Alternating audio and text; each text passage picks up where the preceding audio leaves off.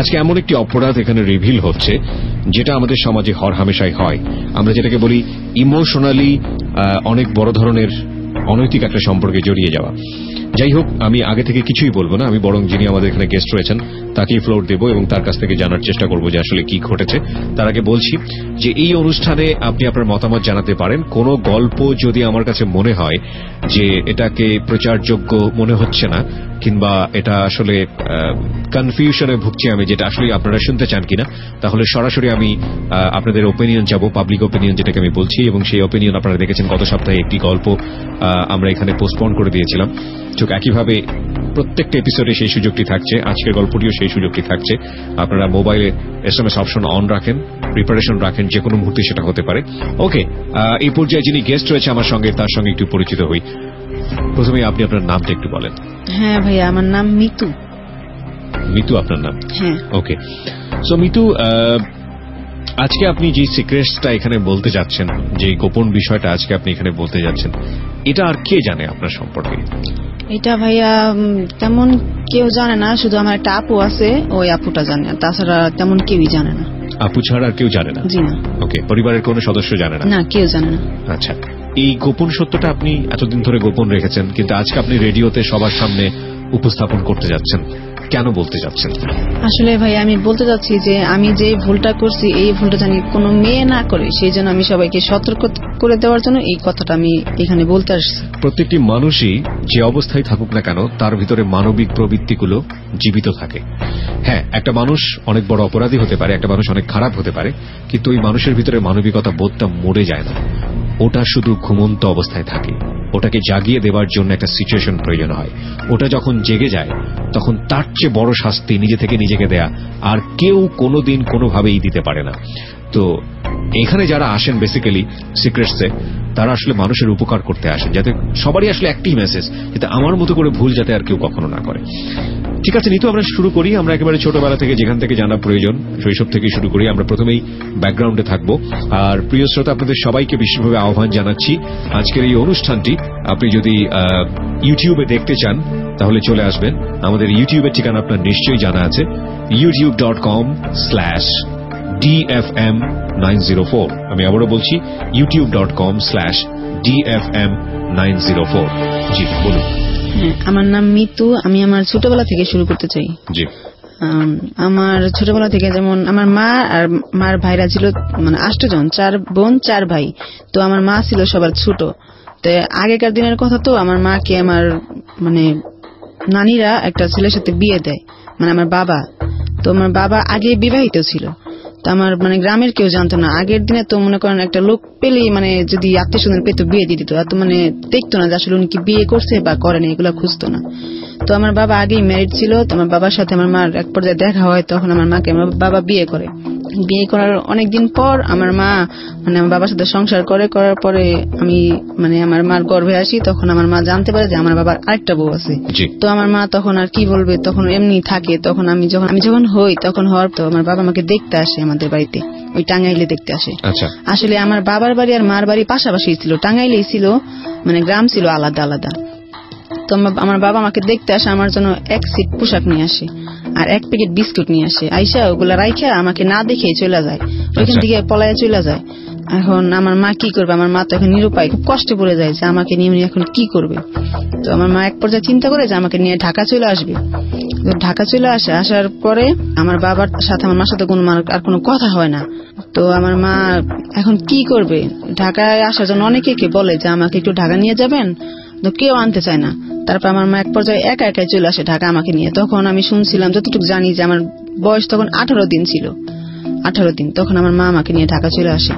আসার পর এখন কি করবে, কোথায় যাবে, কি খাবে, একটা চিন্তা। তো এখন মানে আমার মা একটা মহিলার কাছে থাকে, ওই মহিলাটা সাইটে কাজ করে। এগুলো সবই আপনি পরবর্তীতে আপনার মার কাছ থেকে শুনছি। তো ওই মহিলাটাকে বললো যে আপা দেখেন আমি এখন কি করব, আমাকে একটা রাস্তা দেখাই দেন। তো ওই মহিলাটা বলে ঠিক আছে, আমি তোমাকে একটা কাজ দেই, তুমি তো অন্য কোনো কাজ করতে পারবা না, তুমি সাইডে কাজ করো। সাইডে কাজ বলতে মানে সাইডে কাজ বলতে মনে করো এখানে মানে ইট টানে, বালু টানে, মানে এগুলো অনেক কষ্টের কাজ। তো আমার মা বলতেছে ঠিক আছে, তো আমার বাচ্চাটা আপনি একটু রাখবেন, আমি কাজ করবো, বিনিময়ে আপনাকে আমি কিছু দিব। তো বলতেছে ঠিক আছে। তো আমার মা ওনার কাছে আমাকে রাখা আমার মা এই কাজ করতো। তো আস্তে আস্তে আমি বড় হওয়ার পরে আমার বাবার আমাদের কোনো খোঁজ খবর নেয় না। হ্যাঁ, তারপর আমার মা আমাকে রেখে ওই কাজে চলে যায়, সাইডের কাজে। হ্যাঁ, সাইডের কাজে চলে যায়, ওই মহিলাটার কাছে আমাকে রেখে সাইডের কাজে চলে যায়। তো এরকম কতদিন আমার মা কাজ করে আর মহিলাটাকে আমাকে পালে। তারপর দেখে যে এক পর্যায়ে মহিলাটা আমাকে রাখতে পারে না, আমি অনেক কান্নাকাটি করি, কারণ আমি তো খুব ছোট, আমার মানে দুধ খাইতে হয়, তখন তো আমার মা আমার সাথে থাকে না। তো মহিলাটা একদিন বলে, তোমার মেয়েটা খুব জ্বালায়, তুমি তোমার মেয়েটাকে নিয়ে যেও তোমার সাথে। তো আমার মা আমাকে নিয়ে ওই সাইডের কাজে যায়। যাওয়ার পর এখানে যখন কাজ করে তখন হয়তো আমি কান্নাকাটি করি, এই জন্য আমার মা আমার কাছে আসে। তো ওনাদের কাজের ডিস্টার্ব হয়, তখন ওনারা বলে, দেখেন আপনি যদি আপনার বাচ্চাকে বাসায় রেখে আসতে পারেন তাহলে কাজে আসবেন, আর যদি না পারেন তাহলে আসার দরকার নেই। তো আমার মা আমাকে নিয়ে কাজে যায়। তখন আমার মা আমাকে একজোড়া জুতা কিনে দেয়, যে জুতাগুলো আগে ছিল যে আওয়াজ হইতো, পায়ে দিলে এক পদের আওয়াজ হইতো, বাসিওয়ালা জুতা। তো এই জুতাগুলো আমাকে কিনে দেয়। তো আমি যখন ভালোই হাঁটতে পারি, তো এই জুতাগুলো পরে আমি এই হাউস আছে সাইডে দেখবেন এক পদের হাউস আছে, ওগুলোতে ইট ধয়, ইট ওয়াশ করে।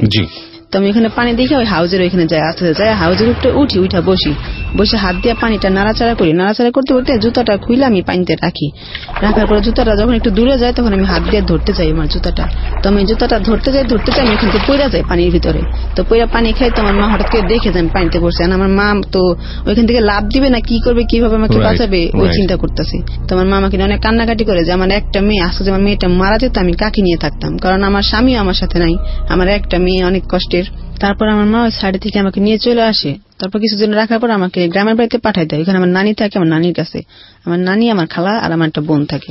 পরে মানে অনেকদিন যাওয়ার পরে আমি বড় হই, ক্লাস 5 পর্যন্ত পড়ার কথা ছিল, তো এখানে আমি 4 পর্যন্ত পড়ি, আর 5 পর্যন্ত পড়া হয় না।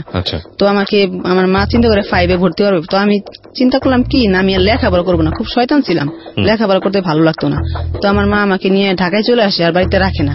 ঢাকায় আসার পর অনেকদিন আমি থাকার পরে মানে তখন আমার বয়স মোটামুটি ভালোই, মানে প্রাপ্তবয়স্ক হওয়ার পরে আমার মা এখানে একটা লোককে বিয়ে করে, সেকেন্ড বিয়ে করে। হ্যাঁ, আমার মা সেকেন্ড বিয়ে করে একটা অন্য লোক। বয়স কত তখন? আমার বয়স 12-13 হবে এরকম, আমি সবই বুঝি। তো একটা লোককে বিয়ে করে। তো অনেকে বলে যে তোর মধ্যে আরেকটা বিয়ে করছে, একটা লোক আসছে তোদের ঘরে থাকবে। তখন আমার খুব খারাপ লাগে যে আমার বাবা আসলে উনি আমাদের সাথে নাই, আমার মা একটা বিয়ে করছে, এখন উনি আমাদের সাথে থাকবে, আমার খুব খারাপ লাগতো। তো এক পর্যায়ে ওখান থেকে আমরা কোনাবাড়ি চলে যাই, গাজীপুর চৌরাস্তা যেখানে আছে না, ওই কোনাবাড়ি, ওখানে আমরা থাকি। তো কিছুদিন চাকরি করার পরে বাড়ি থেকে খবর আসে যে আমার বিয়ের কথা। আমি তখন রাজি ছিলাম না, আবার চিন্তা করলাম আমি একা, আমি আমার বাপ মা যেখানে বিয়ে দিবে আমি সেখানেই বিয়ে করবো, অন্য কোথাও বিয়ে করবো না। তো আমি আমার বাপ মার সাথে গ্রামের বাড়িতে যাই। যাওয়ার পরে মানে ওই ছেলের বাড়ি থেকে লোক দেখতে আসে আমাকে। না, প্রথমবার আমার ওই ছেলেটা আসে নাই, যে আইনাল যার সাথে আমার বিয়ে হবে ও আসেনি। আসছে ওর বাবা, ওর মা আর ওর বোন, 3 জন আসছে আমাকে দেখার জন্য। তো আমাকে দেখে ওনাদের পছন্দ হয়েছে। ওই আইনালের যে বাবা উনি পছন্দ করছে আমাকে, ওনার মা পছন্দ করছে, শুধু ওনার বোনটা একটু পছন্দ করেনি। তো ওনারা দেখে চলে যায়। পরে বলতেছে ঠিক আছে, আমরা তো দেখলে হবে না, যে বিয়ে করবে তাকে দেখাইতে হবে। তো উনি চলে যায়। চলে যাওয়ার পরে ওনার ছেলেকে নিয়ে তার কয়েকদিন পরে আসে দেখার জন্য আসে। এখন মানে ওনার ছেলের সাথে আমাকে মানে একই সাথে দেখা করা, মানে গ্রামে যেরকম মানে দেখে মেয়ে দেখে এরকম দেখতে সামনাসামনি মুখোমুখি বসায়। এখন ওর বাবা মানে আমাদেরকেও কথা হয়েছে যে হ্যাঁ আমার ছেলের সাথে আপনি মেয়ের সাথে বিয়ে হবে, কিন্তু এটা আইনাল জানতো না। তো নিয়ে আসার পর আমাকে দেখানোর পর ও পছন্দ করে না, ওনাকে বলতেছে না আমার এই মেয়ে পছন্দ না, আমি বিয়ে করবো না। তো ওর সাথে আরো অনেকগুলো বন্ধু আসছিল ওর। তো একটা ছোট ভাই আছে, ও বলতেছে ভাইয়া তুমি যদি বিয়ে না করো তাহলে আমাকে বলো, আমি বিয়ে করি, দুষ্টামি করি বলতেছিল। তোরা দেখার পরে এই কথা না করছে। পরে এখন ও চিন্তা করতেছে আমার বাবা হাড়ের রুগী, যদি স্ট্রোক করে মারা যায় তখন তো আমার সবই যাইবো। ঠিক আছে, আমার বাবা যেহেতু বলতেছে আমি বিয়ে করি, তো বাবা বলছে ও মতে বাধ্য হয়ে বিয়েটা করে। হ্যাঁ, তো বাধ্য হয়ে বিয়েটা করে, এটা আমি জানি না যে ও আমাকে বাধ্য হয়ে বিয়েটা করবে। তো ওরে কোনো বিয়ের গোসল করায় না, কিন্তু আমাকে করে। ও যেভাবে বাসা থেকে আসছিল সেইভাবেই, শার্ট পরা ছিল ওরকমই, আমাকে গোসল করায়, সব আয়োজন করে। তখন ওদিন বিয়ে হয়, ওরা বলছিল যে আমাকে কাবিন করে তারপর চলে যাবে, আমাকে উঠায় নিবে না, এটা বলছিল যে কাবিন করে রেখে চলে যাবে। তারপর আমাকে ওরা নিয়ে যায়। নিয়ে যাওয়ার পরে মানে নিয়ে যায় কি সে একটা টেম্পু নিয়ে আসে ওরা, তখন টেম্পু ছিল, টেম্পুতে।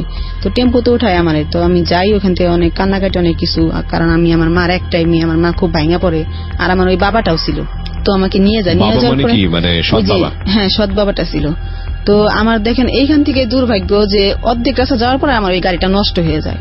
মানে গাড়িটা নষ্ট হয়ে যাওয়ার পরে এখন আমার শ্বশুর একটা ভ্যান আনে, আমাদের এলাকায় আবার ভ্যান আছে, ভ্যান ডেকে নিয়ে আসে। তো আমরা ভ্যানে উঠা বসার পরে মানে ওদের বাড়িতে যাই। আমাদের বাড়ি থেকে ওদের বাড়ি বেশি দূর না, 50 টাকা গাড়ি ভাড়া লাগে। তো আমরা ভ্যানে করে ওদের বাড়িতে চলে যাই। তো আমাকে নিয়ে যাওয়ার পর আমার শাশুড়ি আসে, আইসা আমাকে 1 গ্লাস গুড়ের শরবত ওইটা খাওয়ায়। খাওয়ার পর আমাকে ভ্যান থেকে নামায় ঘরে নিয়ে যায়। ঘরে নিয়ে যাওয়ার পর আমাকে বসার পরে সবাই দেখে ও বাইরে এসে সিগারেট খেতেছে। আমার ওই জালটা বলতেছে জাইনাল তুমি বিয়ে করছো, তোমার বউ ঘরে, তুমি বাইরে কেন, তুমি ঘরে যাও, যা হওয়ার তো হয়েই গেছে, এখন আর কি করবা, তুমি ঘরে যাও। তো আমার ওই জালটার কথা শুনে আমার স্বামী রুমে যায়, যাওয়ার পরে আমার সাথে তেমন একটা কথা বলে না, চুপচাপ বসে থাকে। তারপরে মনে করেন যেরকম হোক ওই রাতটা আমাদের মানে পার হয়। ওকে, আমরা এখানে একটা বিরতি নেব মাত্র 2 মিনিটের। প্রিয় শ্রোতা, আপনারা শুনছেন সিক্রেটস ঢাকা FM 90.4 এ। আজকে এখানে যিনি তার জীবনের একেবারে গূঢ়তম গোপন যে বিষয়টা এখানে রিফ্লেক্ট করছে বা উপস্থাপন করছে, সেটার ব্যাকগ্রাউন্ডে আমরা আছি। প্রত্যেকটা মানুষকে প্রতিটা অ্যাঙ্গেল থেকে যদি আমরা দেখি, তাহলে ওই মানুষের জীবনের যে ভুল বা অপরাধ, সেটাকে আসলে ওইভাবে ভেবে তাকে শাস্তি দেওয়াটা খুব কঠিন হবে। দেখুন, যে মানুষটা অপরাধ করে, যে মানুষটা ভুল করে, তারও একটা সুন্দর ভবিষ্যৎ থাকতে পারে, তারও একটা সুন্দর অতীত থাকতে পারে। সুতরাং এই সমস্ত বিষয় চিন্তা করে ওই মানুষটার দিকে যদি আমরা আঙ্গুল তুলি, তাহলেই আমার মনে হয় শুধুমাত্র ন্যায় বিচার করা সম্ভব। কিন্তু আমাদের এই অনুষ্ঠানের উদ্দেশ্য তার দিকে আঙ্গুল তোলা না। আমাদের এই অনুষ্ঠানের উদ্দেশ্যটা হচ্ছে তাকে শুনিয়ে আর 10 জন মানুষকে সচেতন করা। একেবারে সমাজের প্রান্তিক পর্যায়ের একজন আজকে এখানে তার জীবনের সিক্রেটস রিভিল করছে, সে হচ্ছে মিতু। আমরা মিতুর কাছে আবারও ফিরবো, তবে তার আগে 2 মিনিটের বিরতি নিচ্ছি প্রিয় শ্রোতা। আর এই অনুষ্ঠানটি আপনি যদি ইউটিউবে দেখতে চান, চলে আসতে পারেন। আমাদের ইউটিউবের ঠিকানা হচ্ছে www.youtube.com/dfm904। আমি আবারও বলি, youtube.com/dfm904। প্লিজ সাবস্ক্রাইব করতে ভুলবেন না। সাবস্ক্রাইব বাটনে আপনি একটা ক্লিক করবেন, পাশে একটা বেলের মতো জায়গা আছে, নোটিফিকেশন বলে ওটাকে, নোটিফিকেশন অন রাখবেন। তাহলে নতুন কন্টেন্ট ওখানে আপলোড হওয়ার সঙ্গে সঙ্গেই আপনি একটা নোটিফিকেশন পাবেন আপনার মোবাইলে, তখন আপনি ওটা ডাউনলোড করতে পারবেন এবং আপনি শুনতে পারবেন। সুতরাং ইউটিউব সাবস্ক্রাইব করুন প্লিজ। ওকে, আর এই ফাঁকে নিতুর সাথে সরাসরি কন্ট্যাক্ট করার জন্য চলে আসতে পারেন আমার ফেসবুক পেজে। ফেসবুকের ঠিকানা www.facebook.com/kebria.rj। আমি আবারও বলছি, www.facebook.com/kebria.rj। পেজটি RJ Kebria নামে আছে। Please like this page. Secrets. Something beyond entertainment.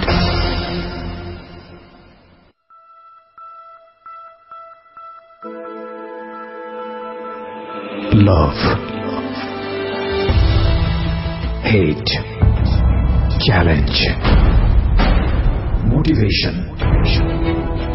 lies, truth, impossible, virtue, morality. Something beyond entertainment. Welcome to my stage of reality. Stay tuned. Sunday and Wednesday with me RJ Kebria, only on Dhaka FM 90.4.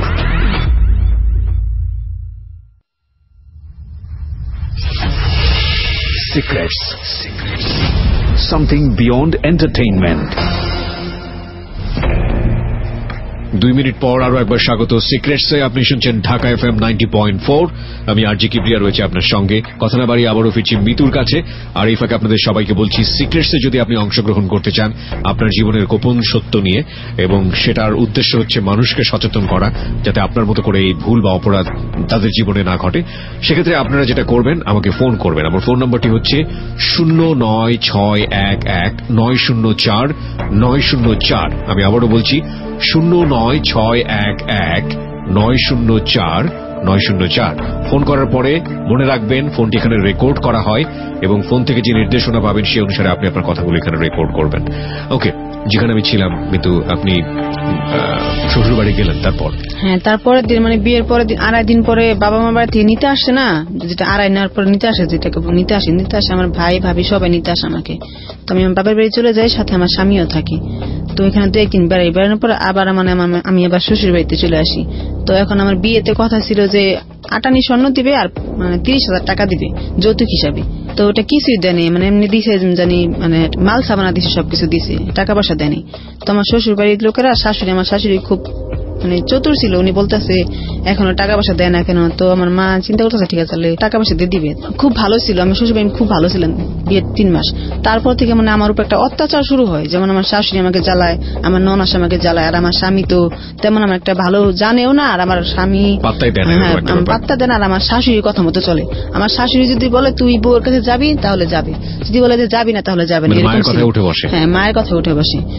তো এরকম করে। তো আমার বাবা মা আমাকে নিতে আসে, তো আমি বাবা মার সাথে আমার বাড়িতে যাই, যাওয়ার পরে ওই ঢাকায় আসি। আমার স্বামীকে আমি বলি না যে ও আমাকে এতটা কেয়ারই করে না, আমি ওর কি বলবো, বলি না যে আমার যেভাবে ভালো লাগে আমি সেভাবেই চলবো। তো এক পর্যায়ে আমি আমার মার সাথে আমার বাবা দেশেই থাকে, আমার মার সাথে আমি ঢাকায় আসি বেড়াইতে। তো আমার মার আবার কিছু টাকা ছিল ট্রাঙ্গের ভিতরে, প্রায় 20-22 হাজার টাকা ছিল, আর স্বর্ণ ছিল যে আমার বিয়েতে দিবে। তো এগুলো মানে স্বর্ণ ছিল বেশি একটা না, 4-5 আনির মতো, যার কিছু পরে আমাকে গয়না বানাই দিবে আর টাকা দিবে। তো আমার বাবাটার সামনে আমার মা ট্রাঙ্ক খুলে 500 টাকা নেয় আর সব টাকা ওখানে রাখে। তখন আমরা জানতাম না যে আমার বাবাটা এরকম, ওনার মনে কি ছিল এটা আমরা জানতাম না। তো আমার বাবার মনে যেগুলো আমার খালা তো আর জানতো না। তো আমার খালা হাতুড়ি আনতে গেছে, আমার বাবা এই ফাঁকে ট্রাঙ্ক ভাঙে টাকা পয়সা নিয়ে পালাই আসছে। তো আমরা আইসা আমার খালার বাড়িতে আইসা মানে খাইতে বসতেছে, এই টাইমে ফোনটা দিছে যে আব্বা তো এরকম সবকিছু নিয়ে চুরি করে পালাই গেছে। তো ওই টাইমে আমার মা তো কানবে না, কি করবে, আমি কি একটা অবস্থা, মানে এতগুলো টাকা, যেখানে আমরা খুব গরিব মানুষ। টাকাগুলো হয়তো অনেক বেশি না, রাইট? ও একটা শব্দ যোগ করেছে যেখানে আমরা গরিব মানুষ। 20-25 হাজার টাকা কারো কারো কাছে 20-25 টাকাও না, কিন্তু 20-25 হাজার টাকা একজন দিনমজুরের কাছে, একজন শ্রমিক মানুষের কাছে এটা 20-25 কোটি টাকার সমান। ঠিক আছে, সেই জায়গাটা থেকে গল্পটা দেখতে হবে। গল্পকে কোনোভাবেই ক্লাসিফাইড করবেন না। কোনো মানুষের জীবনের যে ঘটনাগুলো এখানে উপস্থাপিত হয় দুটো অনুষ্ঠানে, আমরা জানি যে বুধবারের রাতে জীবন গল্প এবং সিক্রেটস অনুষ্ঠানে, it's some kind of one kind of some sort of life story. Of course এই যে শ্রেণীর মানুষই এখানে আসুক না কেন, ওই মানুষটাকে আপনারা যখন রেডিওতে শুনবেন শ্রেণী বিশেষায়নে বিশেষায়িত করবেন না প্লিজ, বরং তার গল্পটা দেখার চেষ্টা করুন, গল্পের অ্যাঙ্গেলটা দেখার চেষ্টা করুন, যেটা আপনার জীবনেও ঘটতে পারে। বলুন তারপর। তো ওই টাকা নিয়ে আমার বাবা চলে গেছে, এখন আমার মা তো কান্নাকাটি করতেছে। এদিকে আমার খালু অনেক জেদি ছিল, মানে অনেক খারাপ ধরনের একটা লোক। আমার খালা সাথে মানে খুব খারাপ আচরণ করে, অনেক টর্চার করে। তো আমরা আমার খালুকে কিছু বলতে পারতেছি না, কান্না করতেছি সামনে ভাত নিয়ে। এখন আমার খালু বলতেছে আমার খালারে, তোর বোন কান্দাছে কেন, কি হয়েছে? এখন আমার খালা কিছু বলে না, এখন আমরা শুধু কান্তি আছি আমাদের এতগুলো টাকা নিয়ে গেছে। এখন এক পর্যায়ে আমার মা বলে যে এরকম এরকম মানে মৃত্যুর আব্বা তো টাকা পয়সা নিয়ে পালাই গেছে। তো আমরা ওই দিনই বাড়িতে চলে যাই, আর থাকি না। আচ্ছা, বাড়িতে চলে যান মানে কোথায়? মানে ওই টাঙ্গাইলে চলে যাই। আমরা ঢাকায় আসছিলাম না একদিনের জন্য। ঘটনাটা ঘটেছে টাঙ্গাইলে, আপনি জানলেন কিভাবে ঢাকায় বসে? মানে ওই যে আমার ভাবি ফোন করছিল, ফোন করে বলছে আমাকে যে টাকা চুরি হয়ে গেছে, নিয়ে গেছে তোমার আব্বা। তো আমরা ওই দিনই ঢাকা থেকে বাড়িতে চলে যাই। তো বাড়িতে যাওয়ার পথে আমরা বাস স্ট্যান্ডে নামার পরে একটা ভ্যানালা মানে ওই এলাকারই, তো আমরা বলতেছে কোথায় গেছিলেন। তা আমি চিন্তা করলাম মা এটা যদি আমার শ্বশুর বাড়ি এলাকার ভ্যানালা হয় তাহলে তো বলে দিবে, তুমি বইলো না, বলবা যে আমরা এই টাঙ্গাইলে আমার এক আত্মীয়ের বাসায় গেছিলাম, এই কথা বলছি। ভ্যানালা জিজ্ঞেস করছে, আমরা বলছি হ্যাঁ টাঙ্গাইলে আমাদের এক আত্মীয় আছে, ওনাদের বাসায় গেছিলাম। তো আমরা বাড়িতে যাই, বাড়িতে যাওয়ার পরে আমার খালা খুব কান্নাকাটি করতেছে, আমরাও কান্নাকাটি করতেছি যে ওনার মনের ভিতরে যে এটা আমরা তো জানতাম না, ওনারা আমি আমার বাবার মতো জানি, আমার মা তো ওনাকে অনেক ভালোবাসে, যেহেতু ওনাকে বিয়ে করছে আমার। তো উনি টাকা পয়সা নিয়ে তো চলে আসছেন, ওনার কোনো খবর পাত্তা নাই। তো এখন আমার শ্বশুর বাড়ির লোক চাপ দিতেছে আমার যৌতুকের টাকার জন্য। এখন আমার মা কি করবে? তো আমার মা আবার ঢাকা যখন থাকতো টাকা জমায় জমিন রাখতো, মানে যেটাকে বলে যে এক পদের মেদি জমিন, মানে টাকা দিয়ে জমিন রাখে। আচ্ছা আচ্ছা, মানে এটাকে অনেক খাই খালাসিও বলে। হ্যাঁ, তখন আমার শ্বশুর বাড়ির লোকেরা চাপ দিতেছে যে টাকা দেন না কেন। এখন আমার মা কি করবে? তো আমার মা এক পাখি জমিন যে রাখছিল টাকা দিয়া, তো ওনাকে যায় বলে যে ভাই আমার টাকাগুলো আমাকে ফিরাই দেন, আমার খুব লাগবে, আপনার জমিন আপনি নিয়ে নেন। তো উনি 80,000 টাকা আমার মাকে ফিরাই দেয়। দেওয়ার পরে আমার মা কি করে 30,000 টাকা আমার শ্বশুরকে দিয়ে দেয়, আমার যৌতুকের টাকা। আর আটানি যে স্বর্ণ ওইটা দেয় না, বলে এটা ভাই আমি পরে দিব, আমি একটা সমস্যা আছে এটা বলে।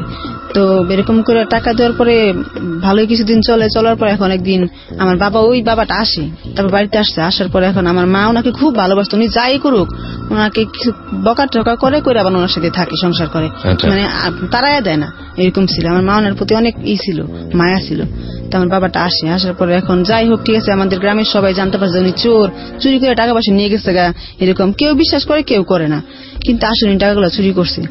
তো এরকম আমার শ্বশুর আমি ভালোই থাকি, আমার মা একা থাকে। তো এরকম করতে করতে আমার এই বাবাটা এক পর্যায়ে বলতেছে ঠিক আছে আমি ঢাকা যাব, ঢাকা যাই মৃত্যুর যেহেতু গয়নার দরকার আরো, তাহলে ঢাকা থেকে আমি মানে ব্যাংকে অ্যাকাউন্ট করছি, ওখান থেকে টাকায় না মৃত্যুর গয়নার টাকা দিব, এই কথা বলতেছে। উনি আবার ঢাকায় আসছে। আসার পরে কিছুদিন পরে ফোন করে বলতেছে, মানে অন্য লোক দিয়ে ফোন করাইছে, ফোন করে বলতেছে যে আপনি ফোন করে বলেন আপনার ভাবিকে যে আমি তো ব্যাংকের টাকা উঠাতে গেছি, আমাকে মাস্তানরা ধরছে, ধরে টাকাগুলো রাইখা দিছে, এই কথা বলতেছে। তো আমার মাকে একটা লোক ফোন করে এই কথা বলতেছে, আমার মা তো কান্নাকাটি করতেছে যে হ্যাঁ এরকম কিছু তো হইতে পারে না। তো আমার বাবা এক পর্যায়ে হাতে ব্যান্ডেজ করে আমাদের বাড়িতে যায়, মানে এটা ওনার এটা একটা ছিল অভিনয়, ওনার হাতে কিছুই হয় না, মানে উনি ভাবাইতেছিল যে ওনাকে মানে গুন্ডারা মারছে, মারার পরে মানে উনি হাতে ব্যান্ডেজ করে আমাদের বাড়িতে গেছে। তা আমার মা আসলে খুব সরল সোজা ওইটাই বিশ্বাস করছে, ওনাকে ঘরে জায়গা দিল। এক পর্যায়ে উনি কি করলো, দেশে পাট ক্ষেত আছে আপনি জানেন কি আমি জানি না, তো উনি কি করলো ওই পাট খেতে দেয় ওনার হাতের এই ব্যান্ডেজটা খুলে পাট খেতে ফেলাই দিছে। তো পাট খেতে ফেলাই দিয়ে উনি জাম গাছ উঠে জাম পারতেছে। তো আমার মামা বলতেছে ওনার নাকি হাত ভাঙা, তাহলে উনি জাম গাছ উঠলো কিভাবে? তো আমার বাবা এসে বলতেছে কি যে হ্যাঁ আমার হাতে আসলে ভাঙ্গা, আমার হাতে উপর দিয়ে গেছে না এই ভিতরে ফেটে গেছে, এই কথা বলতেছে। তেমন করে অনেকদিন যায়, যাওয়ার পরে এখন এক পর্যায়ে আমার বাবার ভিতরে মানে যে উনি যে প্রথমবার টাকাটা চুরি করছে আস্তে আস্তে উনি মানে এটা আরো বাইরে যাইতেছে এই লুপটা। তো এক পর্যায়ে আমার বাবা আমাকে একটা ফোন দেয় আমার শ্বশুরবাড়িতে রাখার জন্য, কথা বলার জন্য। তো একদিন যায় আমার শ্বশুরবাড়িতে যায় আমার বাপে। তো এরকম করে অনেকদিন ভালোই চলার পরে এখন ওই যে আমার বাবা যে আমাকে একটা সেট দিছে ফোন, তো আমার বাবা এক পর্যায়ে কি করে আমার শ্বশুর বাড়ি যায়, আমার মাকে না বলেই যায়। যাওয়ার পরে এরকম বেড়াইতে আসে, আসার পরে আবার আমাদের বাড়িতে চলে আসে, আমার মা জানে না। তো একবার আমি আমার মানে দাদি শাশুড়ি আমাকে নিতে আসে, দাদি শাশুড়ির সাথে আমি আমার শ্বশুর বাড়ি চলে যাই। চলে যাওয়ার পরে ওখানে থাকার পরে আমার বাবা একদিন আমার মার সাথে ঝগড়া লাগিয়ে রাগ করে আইসা আমার শ্বশুর বাড়িতে যায়। যাইয়া আমার শাশুড়িকে বলে যে বিয়েন ভালো আছেন? আমার শাশুড়ি বলে হ্যাঁ ভালো আছি। তো ওই যে আমাকে যে ফোনটা দেয় বলতেছে আপনি মানে মৃত্যুর ফোনটা দেন, ওটা বলে নষ্ট হয়েছে, আমি ঠিক করে আপনাকে ফোনটা দিব। তো আমার বাবা কি করছে ওই ফোনটা নিয়ে মানে চলে আসে, পালাইয়া চলে আসে ওই বাড়ি থেকে। তখন করে আমার মা জানতে পারে যে আমার বাবা এমন একটা কাজ করে। তখন তো আমি এমনি ওনাদের চোখে ছুটো, আমার স্বামী আমাকে পছন্দ করে না। যখন উনি এই কাজগুলো তখন তো আমি ওনাদের চোখে আরো খারাপ হয়ে গেলাম, আমার অন্যরা আমাকে দেখতে পারে না। তেমন করে এক পর্যায়ে আমার স্বামীর সাথে আমার সাথে ঝগড়াঝাটি হয়, আমার শ্বশুর বাড়ির সবার সাথে ঝগড়াঝাটি হয়। হওয়ার পরে এখন আমাকে ওনারা কেউ দেখতে পারে না, আমার ননাসটা আমাকে দেখতে পারে না। তো এক পর্যায়ে একটা কিছু নিয়ে আমার ননাসের সাথে আমার সাথে ঝগড়া হয়, আমার ননাস আমার একটা রাব ভাষা একটা বকা দেয়। তো আমার স্বামী বলে তুমি আমার বউকে এমন করে বকা দিলা কেন? মানে ওদের সাথে তকাতে হওয়ার পরে আমার স্বামী এক পর্যায়ে আমার ননাসকে একটা কিল দেয়, মানে মারার পরে নিয়ে অনেক কিছু হয় না, আমার ননাস যায় কেস করে আমাদের নামে। হ্যাঁ আমাদের নামে কেস করার পরে বাড়িতে পুলিশ আসে। পুলিশ এসে মানে জিজ্ঞাসা করে যে আমার স্বামীর নাম তো আইনাল, বলতেছে আইনালদের বাড়ি কোনটা? তো পুলিশ বলতেছে মৃত্যু কে? তো আমি এবার পলাইছি, তো পুলিশ চলে গেছে। তো এরকম করে মানে অনেক গ্যাঞ্জাম হয়েছে। তারপর আমি আমার বাবার বাড়িতে বেড়াইতে আসি, তারপরে মানে আমার স্বামীর সাথে আমার সাথে ঝগড়া, এদিকে আমার বাপ মার সাথেও ঝগড়া। তো আমি চিন্তা করলাম আমার স্বামীর সাথে আমার সাথে ঝগড়া, আমি আমার বাপ মার বাড়িতে বেড়াইতে আসছি, এইখানে ঝগড়া, আমার তো মানে মনের অবস্থা খুব খারাপ, এখন আমি কি করি? তো আমার মা একটা ধর্মের ভাই বানাইছিল আমাদের গ্রামে, ওনার ছেলের সাথে আমার আবার এক পর্যায়ে মানে একদিন বিয়ের কথা ছিল অনেক আগে। তো আমি ওই ছেলেটাকে পছন্দ করতাম না, খুব কালো ছিল, আমি ভাবছিলাম যে ওকে বিয়ে করবো না। তো আমার বাবা মা সবাই রাজি ছিল যে ওর সাথে আমাকে বিয়ে দিবে। তো আমি এক পর্যায়ে আমার ওই ভাইটাকে ফোন দিই যে ভাইয়া কেমন আছো? বলতেছে হ্যাঁ ভালো আছি, তুমি ভালো আছো? বলতেছে হ্যাঁ। আমি ওই ভাইয়া আমার তো বিয়ে হয়েছে, কয় তাহলে তুমি স্বামীর সংসারে কেমন আছো? আমি বলছি হ্যাঁ ভাইয়া ভালোই আছি। আমিও তো বিয়ে করছি, তাহলে আমার বউ তুমি এসে দেখা যাও। তো আমি বলছি হ্যাঁ ভাই আমি যাবো। তো আমি ওদের বাসায় যাই। আমি কিন্তু আমার মানে শ্বশুর বাড়ি থেকে আমার বাপের বাড়ি আসি, বাপের বাড়ি থেকে আমি মানে ওই ছেলেটার বাসায় যাই। আচ্ছা। তো যাওয়ার পরে ওইখানে যাওয়ার পর আমার ওই ভাইয়ের বউটা থাকে, আমিও থাকি, অনেক কথাবার্তা বলি। এখন আমার মা বলতেছে তুমি তো আজকে আসছো, আজকে যায় না, আজকে রাতটা থাকে কালকে চলে যাও। আমি যে মানে এখানে আসছে আমার শ্বশুর বাড়ি কেউ জানে না। তো আমি ওই রাতটা ওইখানে ছিলাম। আমার যে ভাইটা ছিল ওই ভাইটা আবার মানে গাড়ির হেল্পারই করতো, ধর্মের ভাই, মানে আমার মা ওর বাবাকে ধর্মের ভাই বানাইছে, তো আমার ভাই হিসাবে। আপনারও ধর্মের ভাই? হ্যাঁ ধর্মের ভাই। আচ্ছা, তো আপনার নাম কি ছিল? ওনার নাম ছিল কাসম। তো আমি ওইখানে ছিলাম। তো আমার ওই মামা ছিল আর আমার ওই ভাইয়ের বউটা ছিল আর আমি ছিলাম, কিন্তু আমার ভাইটা ছিল না, আমার ভাইটা গাড়িতে ডিউটিতে ছিল। তো আমি ফোন করে বললাম ভাই আমি তো আসছি, তুমি আসো না কেন? তো ও যেই গাড়িতে ডিউটি করতেছিল ওই গাড়িতে আমার শ্বশুর বাড়ির একটা লোক ছিল, ওই একই গাড়িতে ডিউটি করতেছে, আমি তো এটা জানি না। তো আমি ফোন দেওয়ার পর বলতেছি ভাই তুমি আসো না কেন? আমি বলতেছে ভাইয়া আমি তো ডিউটিতে আছি, আমি আসবো, তুমি থাকো, আজকে আমি রাত্রে তোমার সাথে কথা বলবো, এই কথা বলতেছে। তো আমি যে ও যে আমার মৃত্যু করে বলতেছে, তো ওই লোকটা চিন্তা করতেছে মৃত্যু কার নাম। তো বলতেছে কি রে কার সাথে কথা বলিস? আমার এই ভাইটাকে বলতেছে। আমার ভাইটা বলতেছে আমার একটা বোন, গ্রামের বাড়ি কোন জায়গায়? গ্রামের নাম সৈদের পাড়া। নাম কি মেয়েটার? নাম হয়েছে মৃত্যু। তো ওই ছেলেটা আমার ওই ভাইয়ের মোবাইল থেকে নাম্বারটা নিয়ে রেখে দিচ্ছে, এটা আমি জানি না। তো আমার ভাইয়ের বউ আমার ভাইকে ফোন দিয়ে বলতেছে তোরা এসেছে, তুমি আসতেছো না? তোমার বোন তো আসছে। বলতেছে ঠিক আছে আমি আসতেছি। তো ওই যে ছেলেটা নাম্বারটা নিছে শ্বশুর এলাকার লোক, ও কি করলো আমার ভাইয়ের বউয়ের নাম্বার ফোন দিল, মানে ওরা তো পরিচিত, মানে স্টাফ না, একই গাড়িতে ডিউটি করে, চিনারই কথা। তো ফোন দিয়ে বলতেছে আপু কেমন আছে? বলতেছে ভালো। বলতেছে আপনার বাড়িতে নাকি মেহমান আসছে? বলতেছে হ্যাঁ আসছে। কয় মেয়েটার বাড়ি কোন জায়গায়? বলতেছে অমুক খানে বাড়ি, যে নাম কি? মৃত্যু। তখন আমি চিন্তা করলাম যে এই ছেলেটাকে আমি চিনি না, ছেলেটা আমার নামটা কেন জিজ্ঞাসা করতেছে, আমি তো ছেলেটাকে চিনি না। তখন এই ছেলেটা যখন আমার নামটা জিজ্ঞেস করলো তখন আমার বুকের ভিতরে একটা কামড় দিল, কি ছেলেটা আমার নামটা কেন জিজ্ঞাসা করলো। তো ওটা আমি কিছু মনে করি। পরে আমার ভাই আতানোর সময় রাত্রে আসার পরে কথাবার্তা হয়। তো এই জায়গায় আমার ওই ভাইয়ের বউটা একটা মানে কাহিনী ঘটায়, যে অনেক কিছু ঘটায়, ও পালায় যায় কেমনে জানি, মানে ও জানতে পারে যে ছেলেটা আমাকে পছন্দ করে। তো আমার ভাইয়ের বউ অনেক কিছু ভাববে মানে ঘরতে বাইরে হয়ে যায়, বাইরে লুকায় থাকে, দেখে আমরা কি করি না করি। তো আমার ভাই বলতেছে আমার ভাইয়ের বউয়ের নাম ছিল সুমি, তুমি কোথায়? তুমি যদি 10 মিনিটের ভিতরে না আসো আমি তোমাকে ডিভোর্স দিব। মানে ওইখানে একটা খারাপ একটা আচরণ করতেছে। আমি ঠিক বুঝি নাই, মানে সুমি পালায় যে বলতে মানে সুমি জানতো যে আমার ওই ভাইটা আমাকে পছন্দ করতো, ধর্মের ভাই। হ্যাঁ ধর্মের ভাই, যে আমাকে পছন্দ করতো। তো একটা যে কোনো একটা মেয়ের মনে খারাপ লাগতে পারে যে আমার স্বামী মেয়েটাকে পছন্দ করছিল, মেয়েটা আমাদের বাড়িতে আসছে, ওর মনে এরকম একটা খারাপ কিছু যাচ্ছে, তো কি করছে লুকিয়ে থেকে বিষয়গুলো দেখে হ্যাঁ দেখতেছে আমি আসলে কি করতেছে, আমরা ওইরকম লুকায় যায়। তো আমি বলতেছি ভাইয়া তোমার বউটা এরকম কেন, এরকম যখন ঝগড়া যখন করবে, আমি একটা আত্মীয়, আমি যাওয়ার পর তোমার সাথে ঝগড়া করুক, আমি থাকা অবস্থায় ঝগড়া কেন করতেছে, এটা আমার খারাপ লাগতেছে না। তো 10 মিনিট পর ওর বউটা বাইরে আসে, বাইরে এলে পর ওর বউটাকে মারে। তখন আমি চিন্তা করলাম যে হ্যাঁ আমার সামনে ওরে মারে। তখন আমি চিন্তা করলাম তোমরা ঝগড়া করবে, আমি যাওয়ার পরে ঝগড়া করো, আমি থাকার সময় কেন ঝগড়া করতেছো। তখন আমার মনে খুব কষ্ট হলো যে চিন্তা করে দেখেন, ওর শ্বশুর বাড়িতে সমস্যা, ওর বাবার বাড়িতে সমস্যা, এবং ও যেখানে বেড়াতে গেল সেখানেও ওকে নিয়ে সমস্যা। এই জিনিসগুলো একটু খেয়াল করার মতো। হ্যাঁ ওকে হ্যাঁ। তারপরে ওইখান থেকে আমি চলে আসি যে আমি আর এখানে থাকবো না। তো আমার ভাইটা আবার গাড়িতে ডিউটি করে না, ও চলে আসে যে আমি ডিউটিতে যাবো, তুমি তোমার বাড়িতে চলে যাও। তো আমি আর ও একসাথে আসি। তখন সকাল 7টা হবে। তো এই বাস স্ট্যান্ডে যখন আসি, তখন বাস স্ট্যান্ডে কোনো লোক আমাকে দেখতে পায়, আমার শ্বশুরবাড়ি এলাকার লোক। আচ্ছা আচ্ছা, শ্বশুরবাড়ি এলাকার লোক আমাকে দেখতে পায় যে আমি হ্যাঁ ওর সাথে আসতে আসি একসাথে। তো আমি এরা দেখতে জানি না, আমি আমার বাড়িতে চলে যাই, ও গাড়িতে চলে যায়। তো তারপরের দিন আমার স্বামী আমাকে ফোন দিয়ে বলতেছে কি তুমি কেমন আছো। তো আমি বলতেছি আমি এতদিন ধরে আসছি, তুমি তো আমাকে ফোনও করো না, নিতে আসো না, সমস্যা কি তোমার। বলতেছে না আমি আসবো না, আমার দাদি যাবে।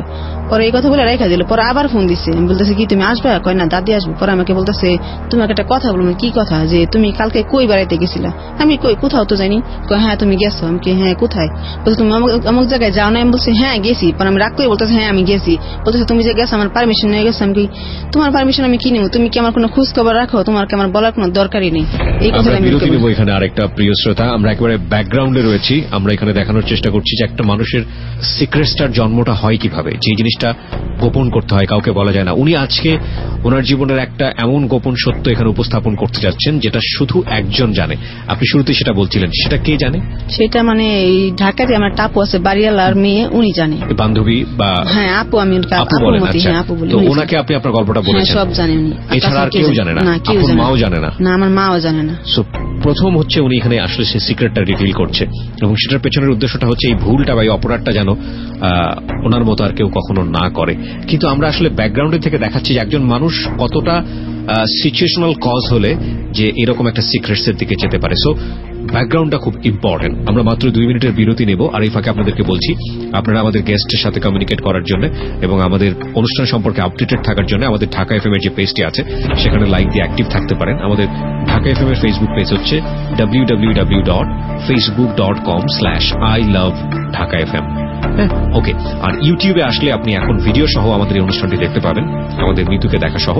আমাদের ইউটিউবের ঠিকানা হচ্ছে www.youtube.com/DFM904। আমি আবারও বলছি youtube.com/DFM904।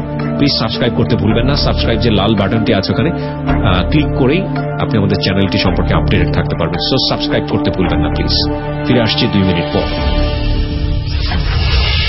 Secrets. Something beyond entertainment.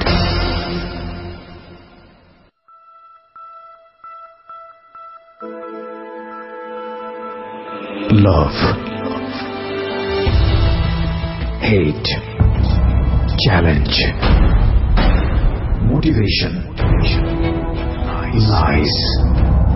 Truth. Impossible.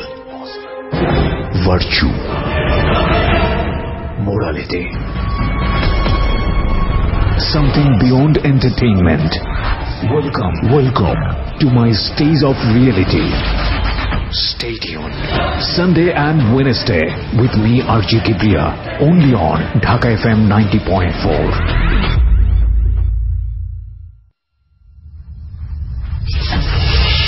Secrets. Something beyond entertainment. আমন্ত্রণ আরো একবার প্রিয় শ্রোতা, আপনারা শুনছেন সিক্রেটস 90.4 ঢাকা এফএম এ। আমি আরজে কিবরিয়া আপনার সঙ্গে রয়েছি, এবং আজকে এখানে মিতু তার জীবনের সিক্রেটস গুলো রিভিল করছে, বলছে কি সেই সিক্রেটস, আমরা সেটা জানার ব্যাকগ্রাউন্ডে রয়েছি। কথা না বাড়িয়ে তার কাছে আবারও যাব। তার আগে বলতে চাই, যদি আপনি এই অনুষ্ঠানে এসে নিজের জীবনের গোপন কিছু কথা মানুষকে বলে সচেতন করতে চান, যদি এটা বলতে চান যে হ্যাঁ আপনি অপরাধ করেছেন কিন্তু সেই অপরাধের পেছনে অনেক শক্তিশালী একটা কারণ ছিল, আপনি ইচ্ছা করে করেননি, বাধ্য হয়ে করেছেন, এবং আপনি জানাতে চান কি সেই কারণ, কি সেই সিক্রেট, আমাদের এখানে যোগাযোগ করতে পারেন। আমাদের ফোন নম্বরটি হচ্ছে 09611904904। আমি আবারও বলি 09611904904। ওকে মিতু, আমরা যেখানে ছিলাম তারপর তো আমার স্বামী আমাকে ফোন দিয়ে বলতেছে তুমি যে এখানে গেছিলাম, আমার পারমিশন নিয়ে গেছিলাম। বলছি না, আমি তো এখানে গেছিলাম, তোমাকে বলিনি। আমি যেমন বাবার বাড়িতে আসে 1 মাস ধরে রয়েছি, তুমি তো কোনো খোঁজ খবরই নাও না, আমি তোমাকে বলিনি, আমার ভালো লাগছে আমি গেছি, এই বলছি। বলার পরে এখন আমার স্বামী ফোন কাটে দিছে।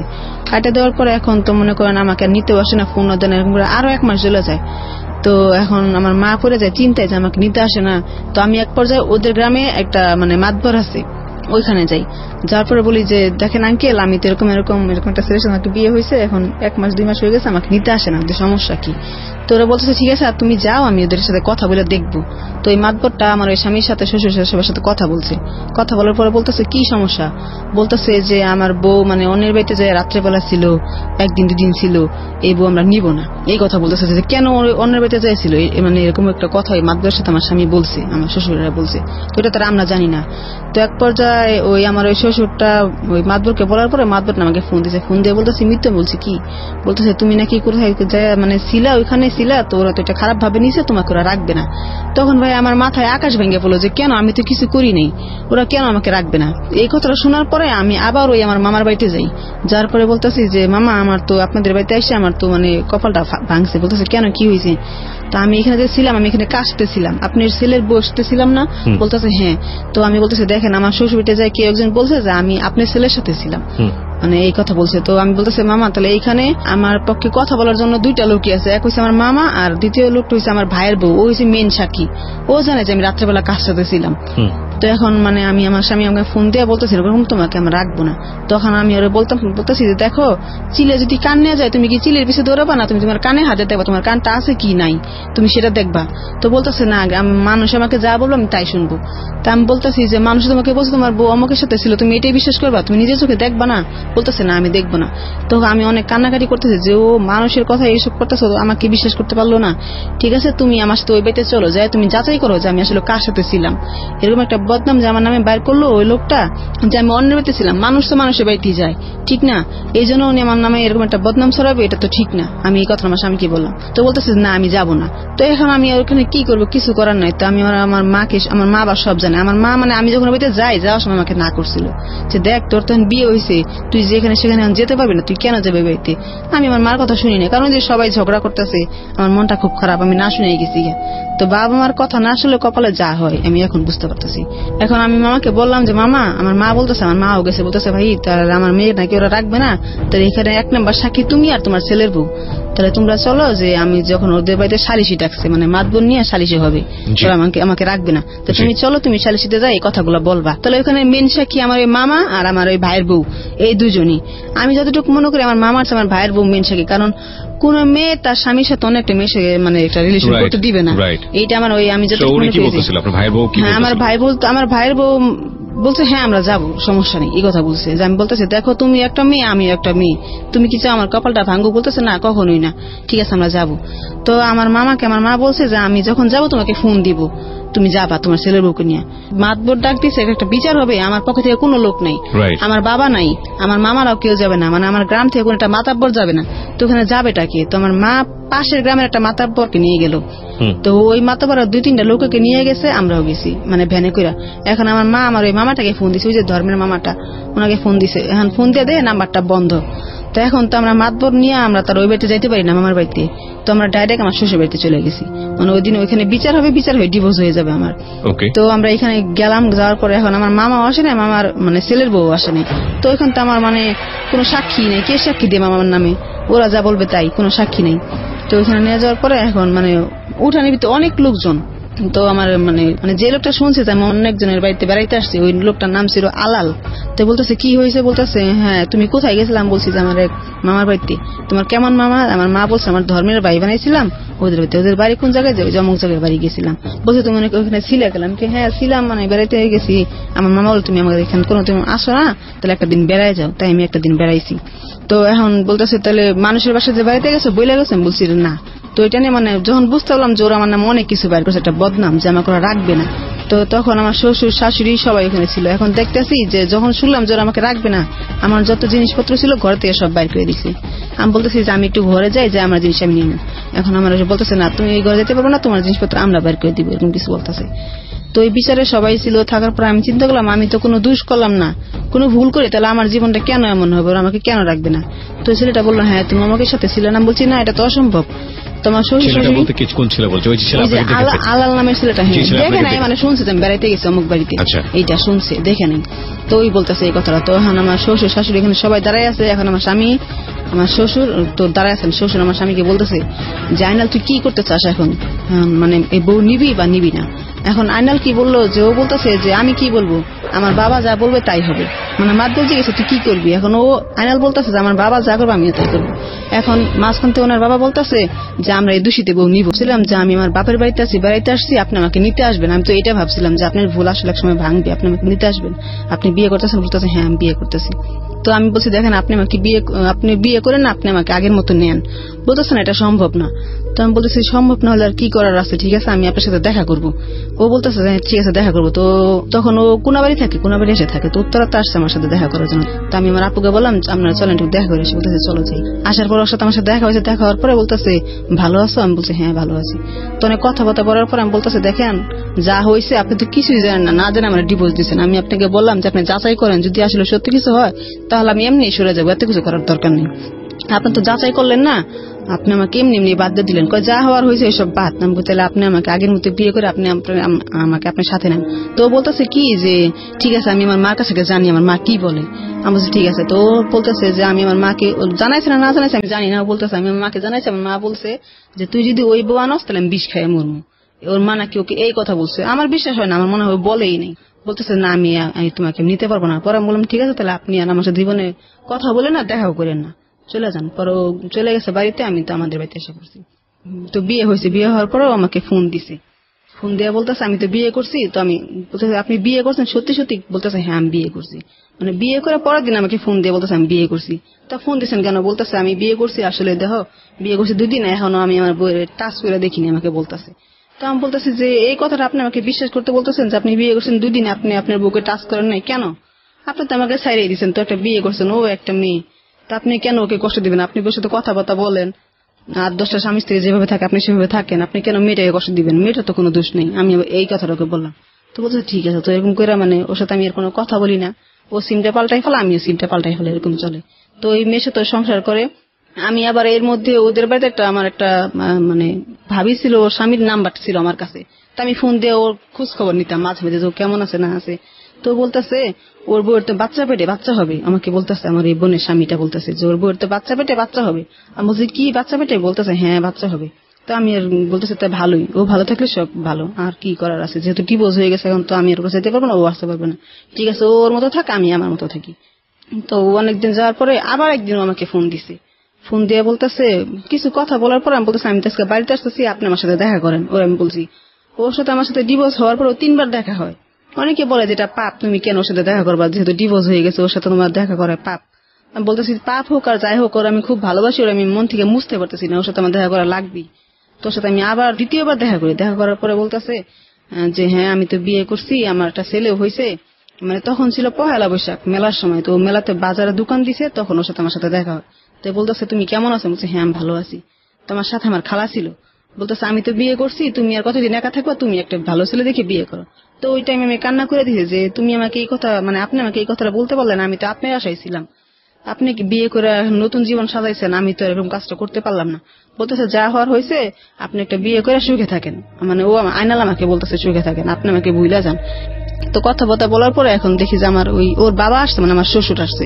তো আমি চিন্তা করলাম আমার শ্বশুর যদি দেখে যে আমি ওর সাথে কথা বলতেছে, এটা খারাপ না যে এই বউ আমরা বাদ দিয়ে দিছি, এই বউ আবার আমার ছেলের সাথে কথা বলতেছে। তো কি করলো, সাইডে সরে গেল। আমি বললাম কি যে আমি আপনার আব্বার সাথে কথা বলি। বলতেছে হ্যাঁ বলো। তো আমি আমার শ্বশুর সামনে সালাম দিয়ে বললাম যে আব্বা কেমন আছেন? তো আমার শ্বশুর হঠাৎ করে মানে আতঙ্ক হয়ে গেছে যে এই মেয়ে কোথা থেকে আসলো এখানে। বলতেছে আব্বা আপনি ভালো আছেন? বলতেছে হ্যাঁ ভালো আছি। তো বলতেছে তুমি কেমন আছো? আমি বলছি ভালো আছি।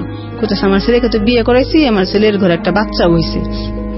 পরে বলতেছে আব্বা আমি যা করছি ভুল করছি, পারলে আমাকে মাফ করে দিন, অনেক কিছু করছি মাফ করে দিন। তখন আমার শ্বশুর আমাকে বলতেছে যে আসলে মা ভুল তুমি করো নাই, ভুল আমরা করছি।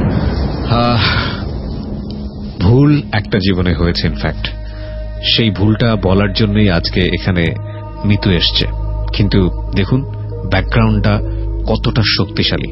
একটা মানুষ কখনোই ইচ্ছা করে অপরাধী হয় না, এটা আমি আমার সেভারাল ইয়ার্স এর এক্সপিরিয়েন্স থেকে বলতে পারি।